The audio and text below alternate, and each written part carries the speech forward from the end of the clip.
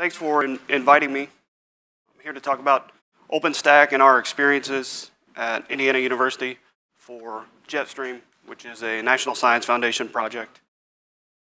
I'm going to tag team between myself and Mike Lowe this morning, so hopefully we'll be able to address any questions, concerns you may have. We've been involved since writing the project through acquisition and implementation, and now we're just about at the end of year one operations. Just to give a brief overview, we're going to start, as in the mountains, we're going to start high, little higher than the mountains here, and along the way we'll pass some cows, some dragons, so you guys have to pay attention this morning. I know everybody's tired, spend all of your fake money at the casino, and so as you do have questions, feel free to interject and let us know. The name Jetstream really comes from a dividing line.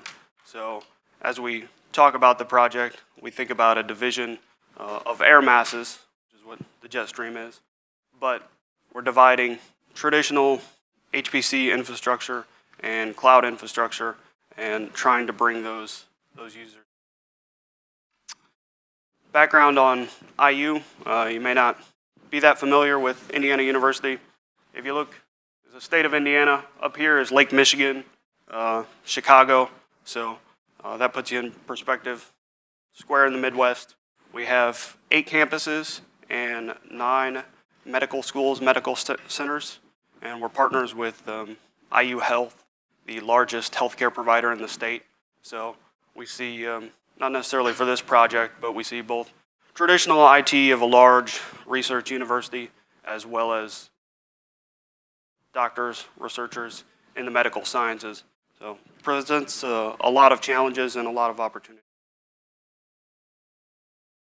An overview of who goes to IU. If you're here from Europe, you may not recognize it from any other university, but it's quite large. 114,000 students in the system this past year. Nearly 20,000 staff and faculty. All of those people are customers in one way or another. Our IT shop is centralized across all those campuses, and we're able to participate as a research division from within our central IT organization, which is a little different than many universities, institutions where it may be a completely separate entity. Presents some challenges, but also opportunities. IU overall is a $3 billion institution, and last year over $600 million in grant awards. So research funding and that research life cycle is an ever continuing and has traditionally been a growing opportunity. So you've talked about a few of the National Science Foundation systems. Have kind of been sprinkled amongst some of the talks. You heard Torsten talk a little bit about Blue Waters and his involvement there. He didn't mention that he got his PhD at IU, and we worked with him when he was a young lad, and he's been great. We love Torsten, and DK mentioned a little bit about some of the other systems like Chameleon, and that's all part of a centralized infrastructure at the NSF that's collaborated through something called the EXCEED project, the Extreme Science and Engineering Discovery Environment. They're kind of the glue that ties together these allocations at a large scale, and there's also various programs where resources are acquired. So Blue Waters was under one of these Track 1 programs at the NSF. Systems like Stampede and Comet, which you may have heard about now. Stampede 2 are Track 2 systems, smaller awards in Blue Waters, and you have some cloud test beds as well, like Chameleon and Cloud Lab, which are focused on kind of the research into clouds themselves, computer science project. The most recent award brought us Jetstream as well as Bridges. Bridges is not quite a traditional cloud environment, but they are using OpenStack underneath to bring some of the cluster and cloud functionality together. When we debated what we should do on Jetstream, we decided to go with a pure cloud approach from the perspective of there's so much demand for clusters and traditional HPC resources in Exceed.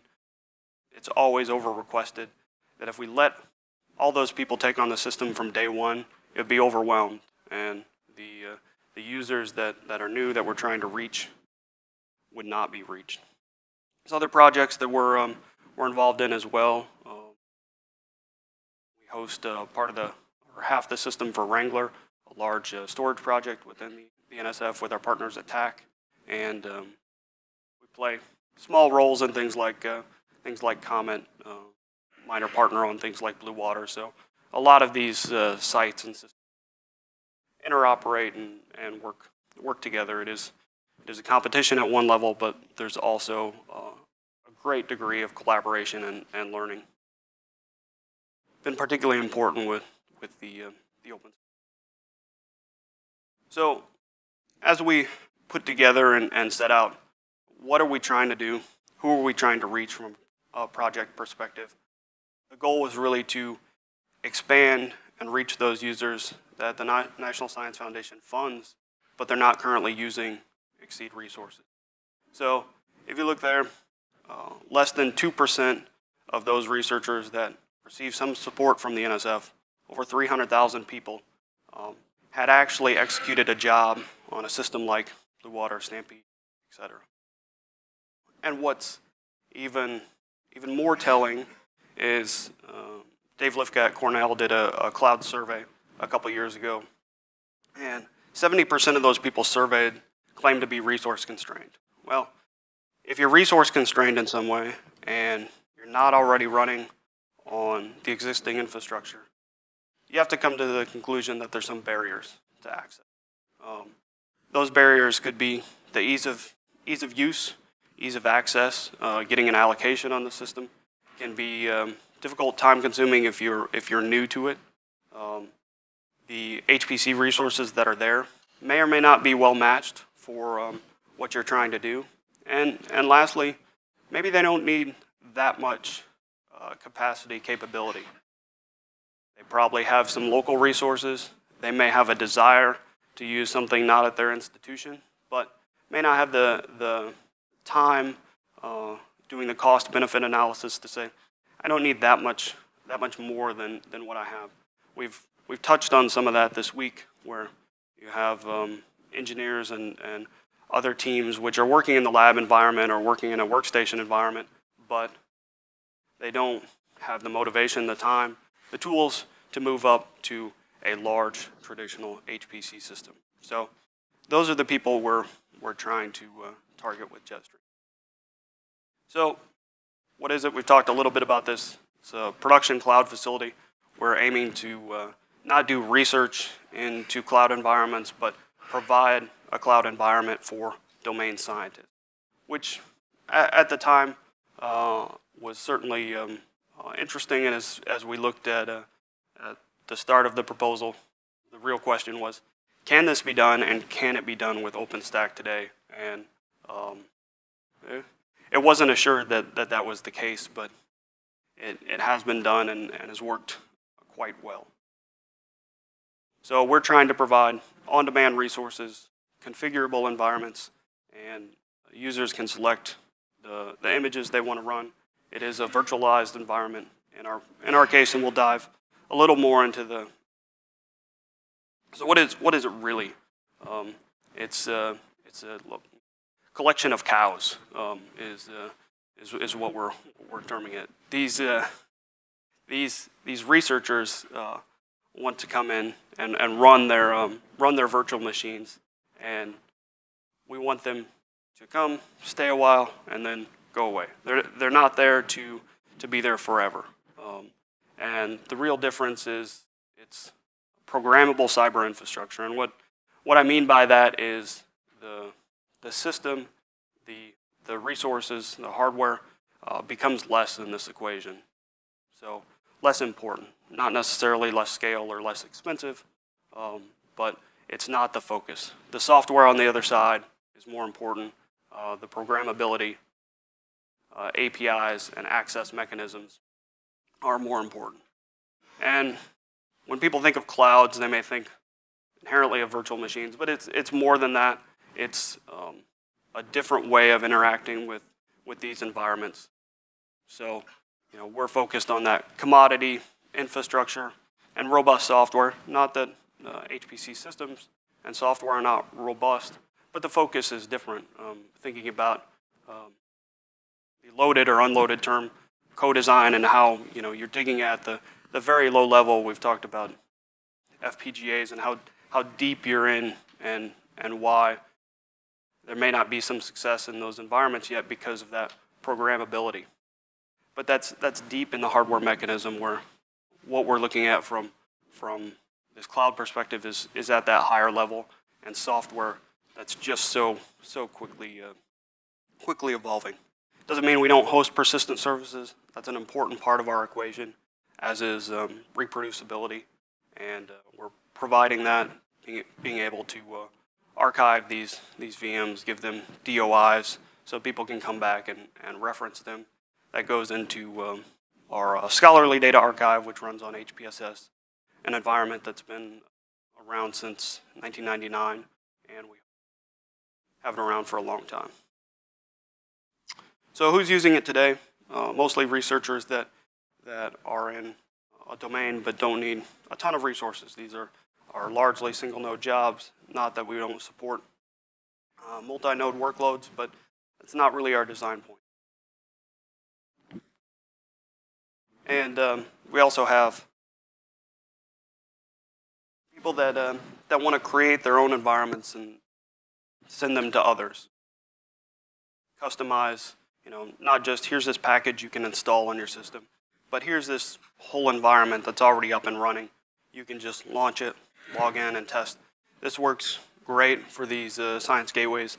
It also has been really useful in the education section, where you're trying to, this can be undergraduates, this can be graduate students, this can be a large MOOC or something like that, for example, where you don't have the time to walk people through the entire process of installing the software. You're trying to teach them about data sciences, or you're trying to teach them about curation or whatever, and you want that environment already set up and configured and be able to go. And it is a different set of people, not the usual suspects. We have some commercial software available in limited form. MATLAB was finally licensed, and they've kind of changed their approach recently, which your center may or may not have already encountered. It's been good for this project. We have the MATLAB and the first 52 toolkits available, things like Intel compilers as well. But people can bring their own licensed software if they want, and important for people in lots of these environments that are both learning or want to distribute these type of software. So we're not quite at the end of our first year of operations, but we're getting close. In that time, we've served over 290 active projects, over 1,500 active users from 165 institutions. And you look and say, well, there's only like 12 science gateways. What do those represent? We'll talk about that in a minute. Also, the educational allocations. I think that number is probably low. We've had individual courses where there have been over 200 students interacting with the system simultaneously. We've done a lot of learning in that process, and have both improved the environment and improved the way to do that for instruction. We're averaging just over 600 concurrent VMs, and that's climbing gradually each month with over 99% availability.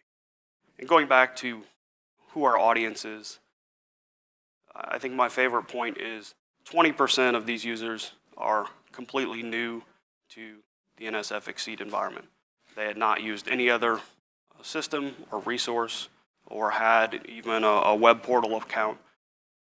That's what we're trying to go after, and that's the environment we're trying to provide. So those gateways are really proxies for lots of other users. And we've targeted a number of different domain-specific gateways, or they've come to us with needs where they can't be hosted or need bursting capabilities. We'll dive into one of those more specifically. It's things like Iris that we're working with for geographic seismic data. They're trying to use multiple exceed resources, things like Wrangler storage, which is a Lustre-based system, in concert with Jetstream as well. Presents some unique challenges. A project, Open Medical Records project from Indiana, which we've worked with for a long time, is trying to find their home on Jetstream. And then you have the traditional users as well, these molecular dynamic users. Been working with Dr. Emery Brooks of Texas, and he's focused on making MD easy to use at a modest scale for researchers. Has a gateway to do that, and has been as other resources are short, being able to move people to Jetstream and use that gateway, run their MD simulations on the back end without a need necessarily for command line driven operations. So one of the highlight projects and gateways is Galaxy. I don't know if you've heard of Galaxy. It's focused on bioinformatics. All those lovely codes that are often written in scripted languages. There's a portal that you can go to, use galaxy.org. It has over 100,000 registered users, 300,000 jobs running each. I can pretty much bet that most people on their HPC cluster don't have 100,000 or haven't even in the life of their center. So when you're able to support these type of interactions, you can reach to a much broader community. They're using Jetstream in multiple ways. They both use it as a bursting platform. So they have the main use galaxy.org, and on the back end, on the API side of Jetstream, can provision additional resources inside. Slurm for batch management within their project. So they have sort of a traditional approach in a cloud environment to their bursting, but then they also want to say, here's your individual Galaxy instance. If you want to customize what's in Galaxy, if you want to learn what it's about, how to run it, you can stand up your own instance, your own web portal. It's all to yourself, and you can use that as a proxy to other users. Since we've kicked this off last year, we have over 8,000 users that have used Jetstream by way of Galaxy, and over 115,000 jobs. So we had to take the time and be able to support this team in an integrated way, but it provides quite an immediate benefit, and even that is more than most people have on their HP. And this is just one example of one domain community. We're trying to support a number of these in deep and critical ways. I talked about the educational aspect. I won't hit on that too hard, but there are different classes. Whether it's somebody on the Blue Waters team came to us and wanted to do a workflow workshop. The Research Data Alliance. We have a professor who's trying to do research into vulnerabilities and being able to stand up systems and secure them and teach about system security. Something that's well suited for this environment. And then as we kind of move a little closer into that closer view of the system, there are different layers with it. We have at the top, what we call Atmosphere, which is from the University of Arizona. It's the web portal that sits on top of OpenStack for our front-end users, that interactive environment. We then move in. We then move into the OpenStack services and have two independent resources, clouds. They're underneath, running KVM as their hypervisor. Underneath that really sits Ceph, which is the underpinning of all we need to provide for those OpenStack services, providing storage for glance, sender, as well as S3 Swift style object store. OS-wise, primarily CentOS and Ubuntu. We're starting to play with Windows. We've had a number of requests, and it's challenging in multiple ways, not the least of which is. And then at the application layer, those applications that people are bundling, putting together, trying to serve. What this really looks like is users can have multiple touch points into the system. They can come in and they may just be interacting with this web portal with Atmosphere. And if all they're doing is managing a handful of virtual machines, wanting to launch, image, customize those, that's what they can do in that environment. If they want to control those resources from an API, Atmosphere does have Agave API that they can interact with. But what we had planned for much later in the project, not even to start till project, but I think we launched this within a couple months of bringing the system online, was directly exposing the OpenStack APIs. There are so many tools and so many people that are already doing this today that we've had a lot of demand for that. That's where the persistent gateways, where you can hold on to your floating IPs, for example, all of that happens at the OpenStack layer. And when you're doing that, you're interacting directly with one of the cloud environments. You're not interacting with a higher level, so it's going to be very similar to running in different regions of a commercial cloud.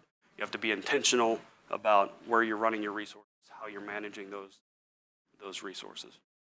And then the Ceph environments are a part of each of those sites. As kind of how it's divided up and connected. It's connected through Exceed and ExceedNet, but also through Internet 2. There's just a little over 300 nodes at each of the primary sites here, about a petabyte of storage. And then here at Arizona, there's a small test environment. What we typically do, and Mike can dive into this a little bit more, but that test environment is really used for testing the web applications and Atmosphere and making sure the interoperability is there as OpenStack is changing constantly. And if you don't keep up, you're going to get in a state where you're paralyzed and feel like you can't. Then we're also able to, say, upgrade the IU cloud, which we've done multiple times at this.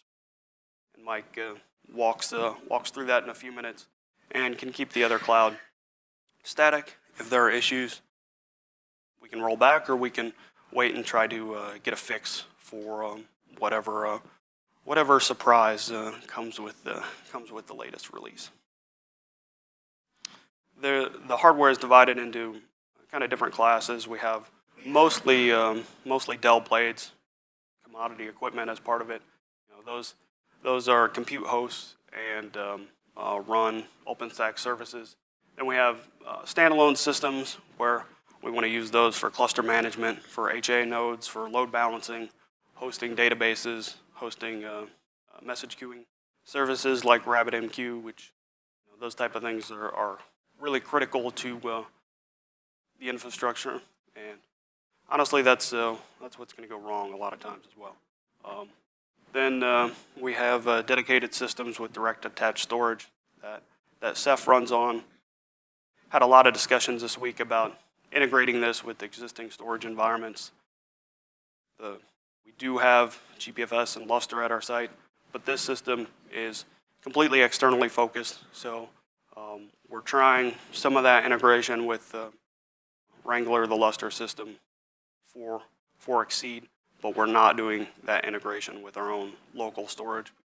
It's not part of what we're providing to this user. And then at a switch level, we're using these Dell Force 10 S6000 switches. These are all 40 gig switches. The individual hosts are connected with bonded.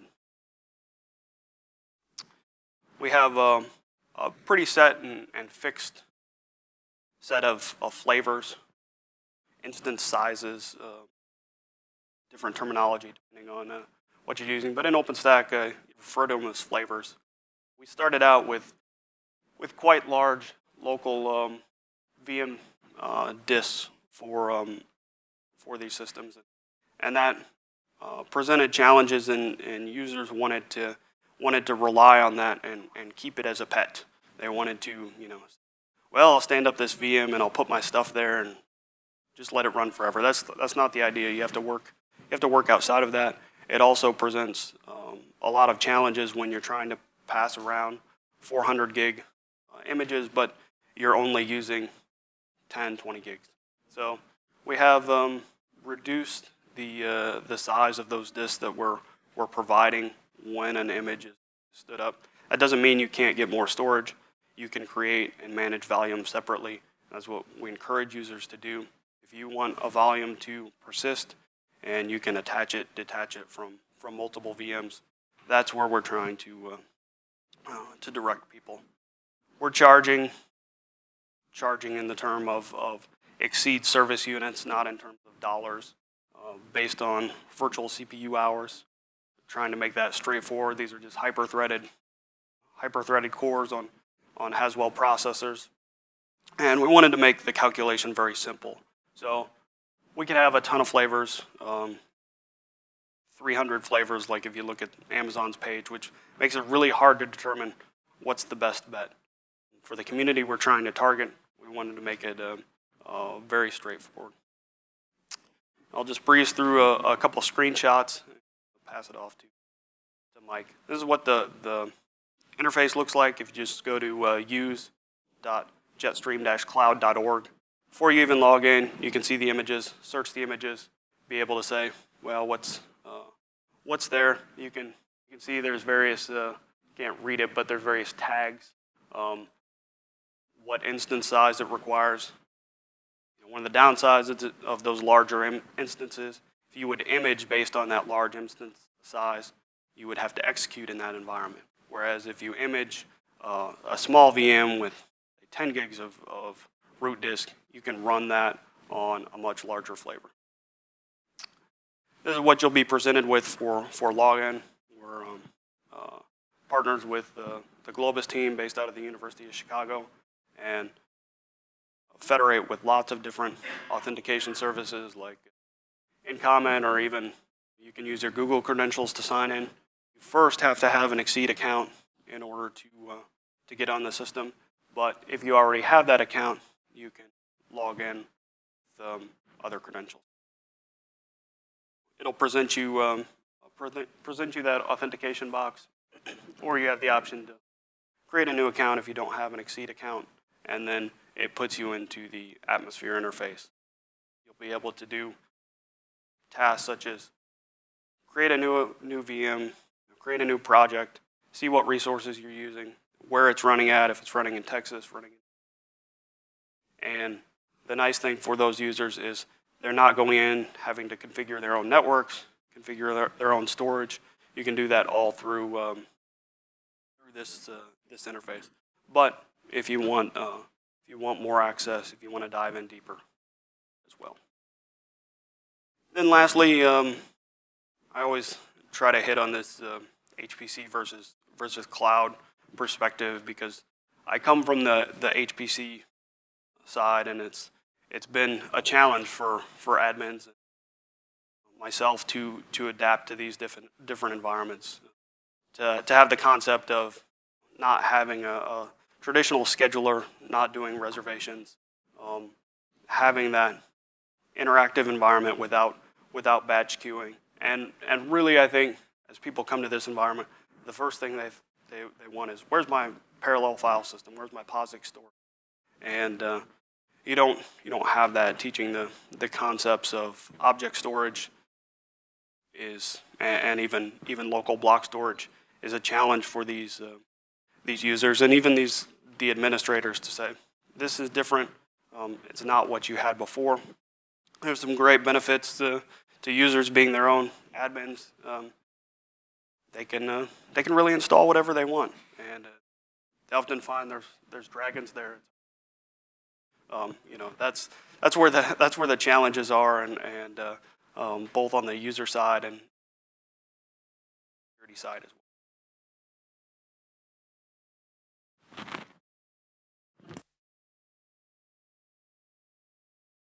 Good morning.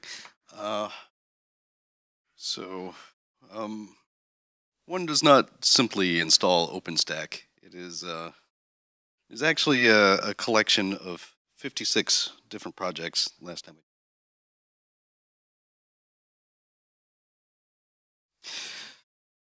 And a community to go along with that. And I'd like to take a moment to point out that we have inside of the community, we have a scientific working group.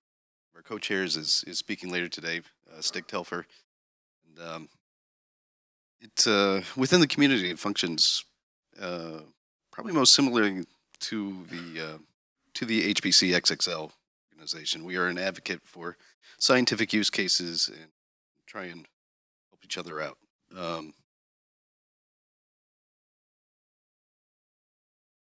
So everybody, to get an orthogonal cloud, everybody installs the same basic 5 services.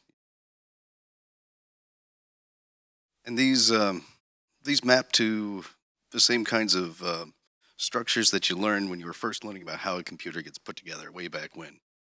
There's instructions, there's data, there's something to process it. It's mapped to all these services. So that's why you see such a high adoption rate for some of these. But then once you get past a working cloud, start up a VM and do some stuff, then the maturity drops off, the adoption rate drops off, and the development cycle picks up. And so I'd like to touch on a couple of these things a bit later. But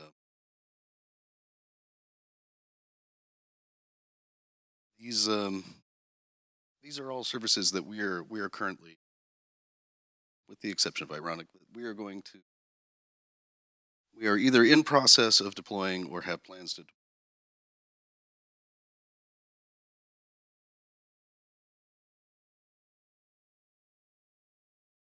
And as Dave said, this is not an HPC system. So, I come from an engineering background.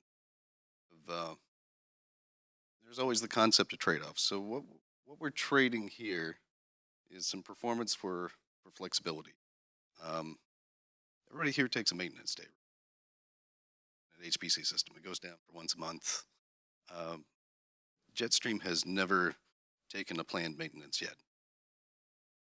We've had downtime, that's for sure. Bulldozers, my many mistakes, things like that, things we didn't know. This is a first-of-a-kind system for both us and the National Science Foundation. So nobody's quite written the book yet. As part of the working group, we are actually sort of writing that book. But what that means is we need to build this much more like an enterprise cloud, since there's no concept of a job that ends, there's no gap in service. So we're going to have to build an HA system. And so that's what we did. So we used HA proxy on the front end, fronts for all of the different services. We have 3-way active controllers that run all the services. We terminate our SSL on the outside. We're not set up sensitive private data. Relax some of those constraints on the inside. Not every cloud is able to.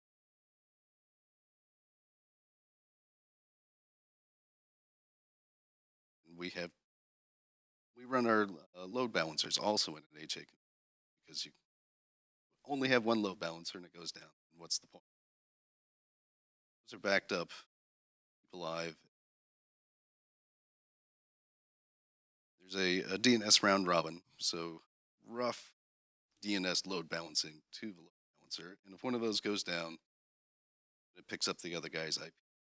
We just keep. Our recovery time is about 5 seconds. If I go and take one of those out of service, it's back to 5 seconds. And so far, I haven't had any complaints. All the OpenStack services are built in a RESTful pattern. These controllers don't actually have any state themselves. So kill one, but it does mean I have to have a highly available backend to store the state of the system. And so we use MySQL, Galera, a very common pattern. Split that across a couple of racks. So at this point, we were able to walk up and kill any node, any rack. We'll pick up and keep running.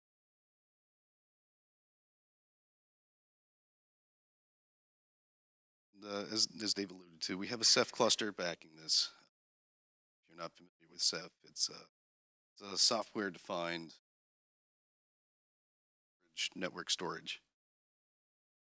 And it's self-healing.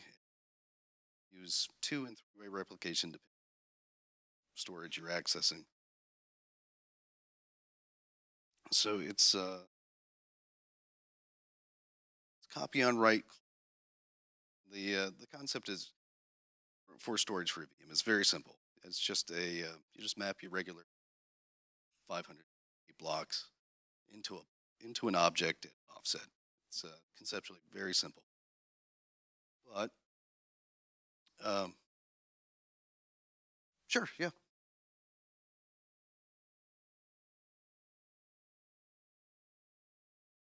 Yes. Okay. So all writes to Ceph or the metadata and data in Ceph is journal.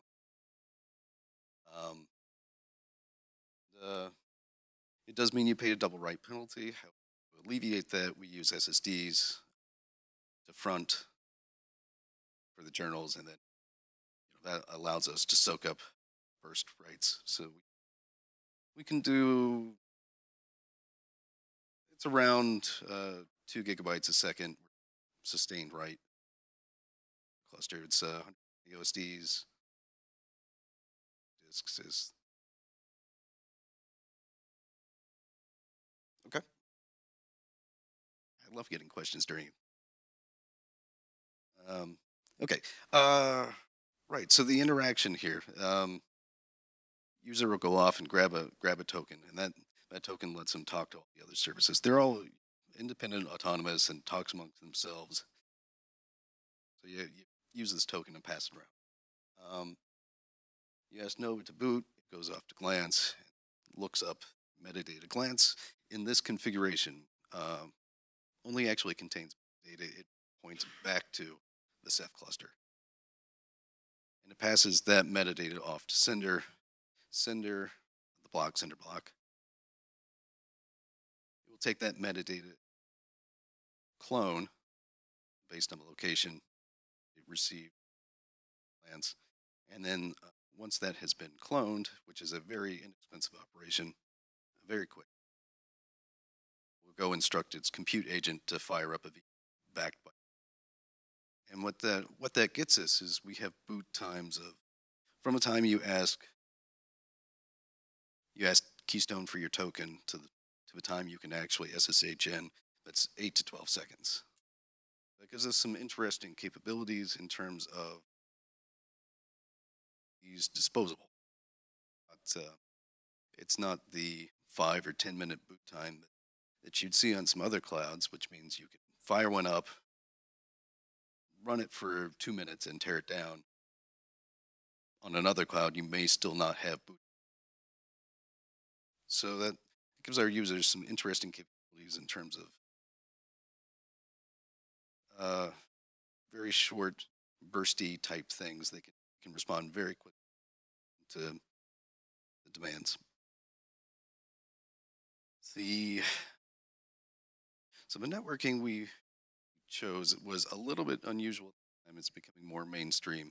We chose VXLAN to fully encapsulate all the layer 2 network. Have Intel X710 NICs, and they have a VXLAN offload engine, which has worked fairly well for us. So we, today, if you use SRIOV, DK alluded very quickly in like 3 seconds in one of his slides that SRIOV enabled live migration is in the works, but we're building the system. If you were to pick some of the faster, lower latency network systems, you had to give up live migration, which broke our plans for maintaining the system. So we backed off that requirement, and what it wound up costing us was about so 9.9 bare metal hypervisor to hypervisor, and 9.8 gigs a second VM to VM.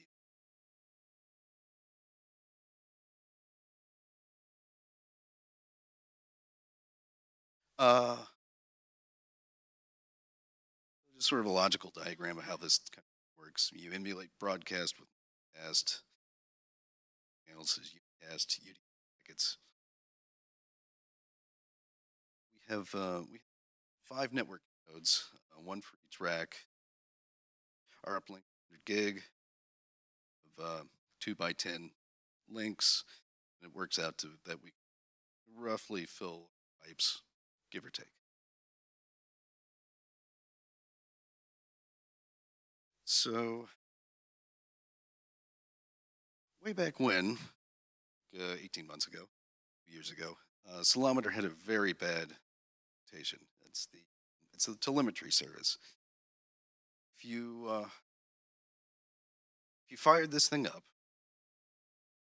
it collected metrics and events, time series data, all in one bundle, one service, and Marantist, modest-sized cloud, testing this out. It was generating tens of terabytes a day of telemetry data, which is just unsustainable. So most people just skip this. And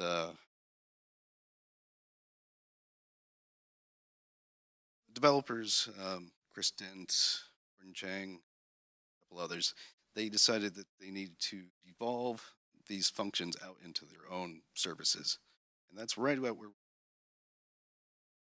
they left Ceilometer alone, and it still collects all the data across message buses and brings that into the other services to be. Gnocchi is a time series database, and this one has been interesting and very challenging. If you collect 30 or so metrics for systems, you have several hundred of these, you have several nodes that each have 2 or 3 dozen metrics, you wind up with something on the order of 1 billion measurements a month, which is sort of, and those originally were not aggregated. So if you're trying to aggregate, run a report across 1 billion points, and you're still doing this, you're not doing this with the HPC, an HPC style system. This is your management stuff. This is the 1 or 2 nodes that you have left over to run the system. It's not. If you were to actually process this, you'd wind up Ouroboros. You'd need a cloud the size of your cloud to process the data coming from your cloud. They did a couple clever things. One, they records from the original Ceilometer were they contained all of the metadata about the measurement, and so every record was several K. Naive assumption was when you have a lot of data, you put. They noticed that Ceph was very common, was at least as performant, and should be fairly large deployment for a cloud. So they wrote a Ceph backend, so all the measurements go into Ceph, and they split out the metadata, so the metadata is separate. Metadata, so that gets your records down to 9 bytes versus several. So that saves an enormous amount of. They also do the aggregation at the time of ingestion. Can run 6 months. You can run 6 months worth of 20 seconds versus hours and hours for the old system. Split out the alarm system. Installing the alarm system allows you to have some automated smart. This will feed back into other systems and give you a feedback path so that your applications can respond to the current state of the cloud. The event storage is relatively straightforward. The action on the cloud generates an event. In our case, which I don't know that anybody else does this, to report what would be normal HPC jobs, there are events generated every hour that say a VM exists. So we sort of coerce those a job-like record and submit those to our agency based on the events generated from the system.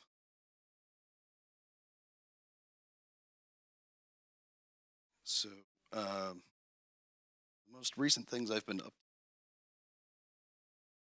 some of these orchestration pieces.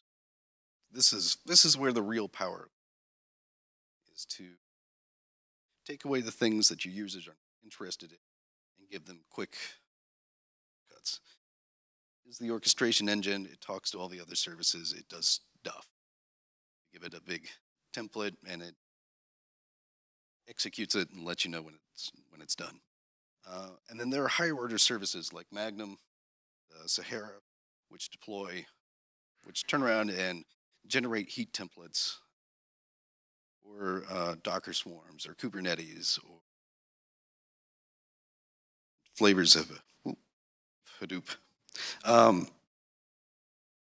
So most recently we had a guy who wanted to he wanted a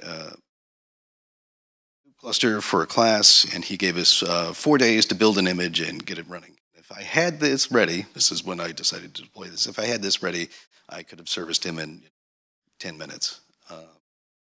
Instead, he spent several days building up the image with Hadoop.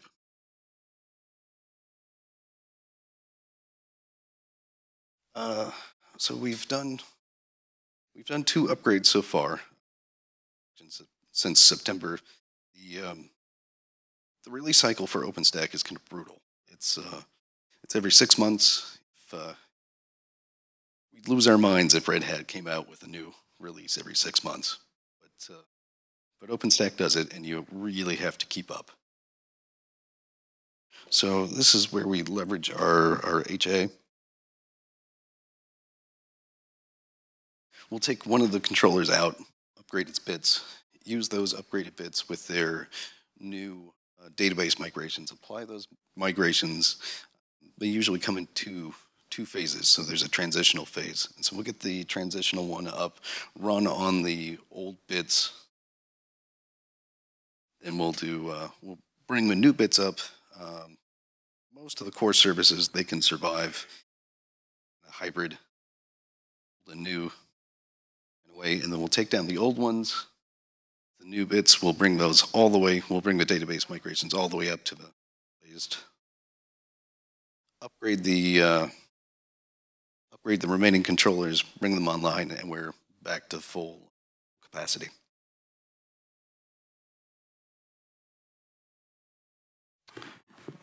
And we have just a minute left, but just to talk about what comes next. As I said, we're almost at the end of our year 1 operations. We have a lot of focus in outreach and trying to increase the personnel to really get into the domain science communities. We're continually accepting research allocations, startup allocations. You can request those resources through the traditional Exceed processes. Our team at Arizona is constantly adding features and enhancements to Atmosphere. So be able to have dynamic tools to install software on running instances is something they're adding. An atmosphere command line interface, kind of like the OpenStack CLI, a command line interface for that user portal. More project sharing. Things like you can already run your Jupyter notebooks and things like that, but being able to integrate those a little better into the front end. And we're also hoping to bring kind of above the cloud image management in terms of repository, as you think about orchestration, like Mike talked about with heat, to be able to say, here's what I need to orchestrate and provision in DevOps style. Something on this environment that also works on other environments, making it more independent. And if you want to request access, you can do the startup usually within 24, 48 hours. Same with the educational allocation. The next submission for large research allocations, if you know someone who's interested, ends in just a few days. And we're happy to help people prepare this. You don't have to have used the system before to request an allocation. You do need a US-based collaborator, so that's the only caveat. But most research groups, because it's so collaborative, already have that today. And these are all the partners and that have helped us on the project, both funded and unfunded. And we couldn't have done it without this team. So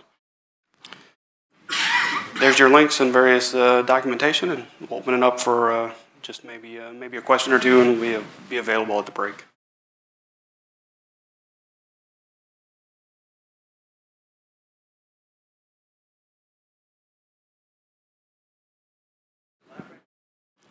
Well, so because the question was we don't handle secure sensitive data, do we want to elaborate that on that a bit? So at Indiana, with such a large medical presence, clinical treatment pipeline, there's higher levels of data classification, electronic protected health information, and critical data. Those are not being served out of this environment. We've not certified the system for that type of data. There's a long and in-depth compliance process, auditing process that we have to go through to do that. So it's really meant for open science research. It's not that the environment's not secure, but like Mike said, you're coming in with SSL, and then on the back end underneath, not necessarily everything's encrypted. It'd be no different than your HPC system as well. You're not encrypting all the way to the device. So you do different things if you're handling critical data, at least at our institute.